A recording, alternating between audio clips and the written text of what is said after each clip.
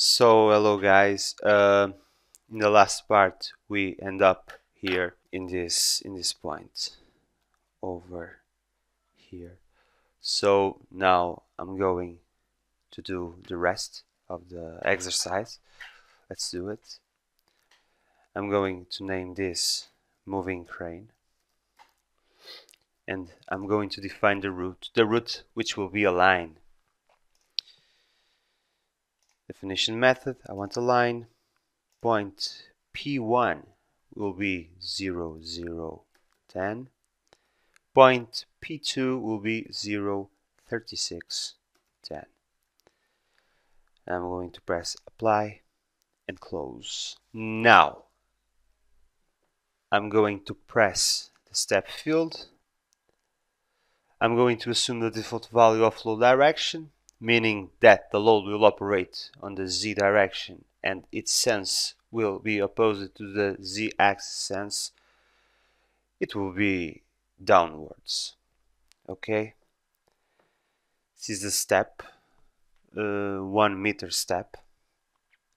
Okay, I'm going to select the application plane automatic, and I'm going to press the parameters button here, and I'm going to define these coefficients over here, LR and LL. I'm going to enter the value of 0.1 and also 0.1 here. This is just a definition for the forces that act on an horizontal axis, simulating the vehicle braking. Okay, we are going to define this as 0.1 times the weight of the vehicle. Okay. Now I'm going to activate these options. The vehicle position limit. Okay, there we go. I'm going to press OK. I'm going to press apply and close. Now you may see here this line. That is just that line that defines the load of the moving crane. Okay, let me switch to start, and as you may see, it is a green line defined here. Okay, now I'm going to run the structural analysis. I'm going to tools menu, job preferences. I'm going to structural analysis over here. I'm going to ask the method of solving the system of equations to be iterative. Okay, I'm going to select iterative. I'm going to also switch off the option of automatic freezing of the results. Okay, I'm going to press OK.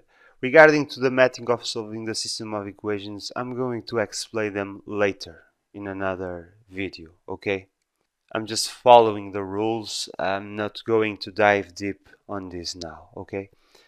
The method once again will be iterative. I'm just going to press OK and run the calculations over here.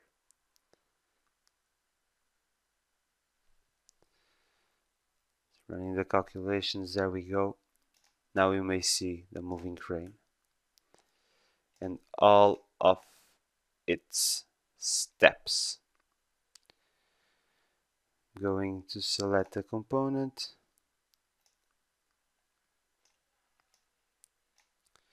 Let me just go to display, loads, moving loads, apply. There we go. As you may see here, all the steps shown here. Again, switch the component, and there we go. It's quite cool. So now I'm going to stop because I'm running out of time. In the next movie we will follow from this point here, presentation of the vehicle and moving load case. Okay, So thank you for watching.